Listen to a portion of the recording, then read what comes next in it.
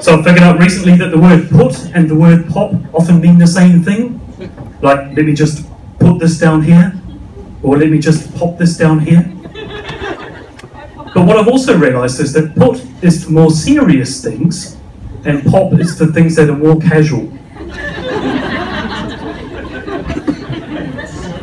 Look, I've never heard anyone say, okay, I just need you to pop the gun down.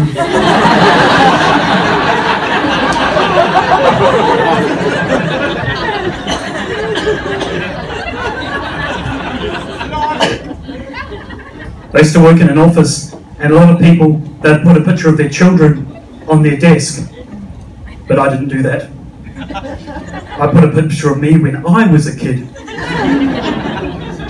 And then when people walked past and said, hey, cute kid, I took it as a personal compliment.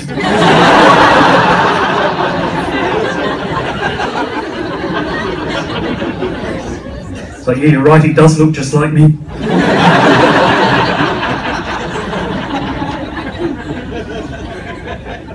So my name's Richard.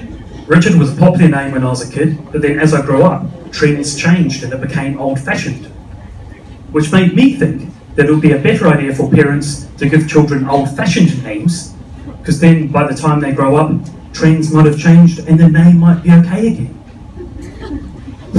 We'll try explaining that to my kids, Genghis and Adolf.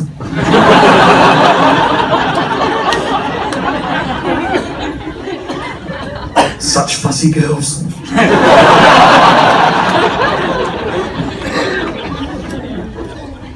So I'm from New Zealand. My family are in New Zealand. I guess I'm what you call the black sheep of my family.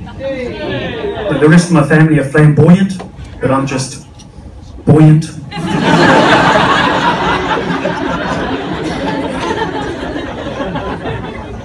I've got a really nice mum.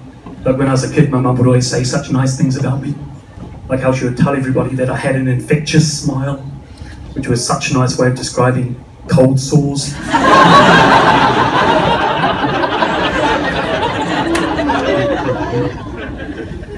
I've got a brother. I'll tell you a bit about him. He weighs 25 stone. He's attracted to both men and women. And that's about it, really. By and large.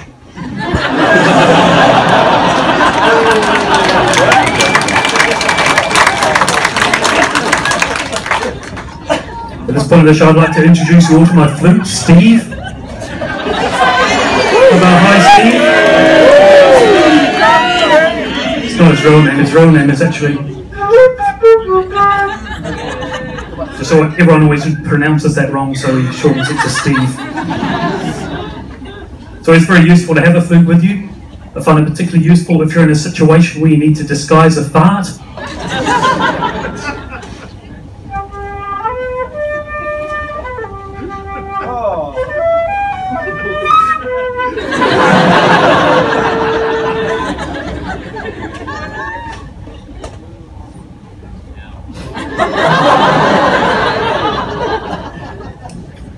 So I'm going to end my set tonight on an attempted duet between the flute and the recorder called Mary Has Two Little Lambs.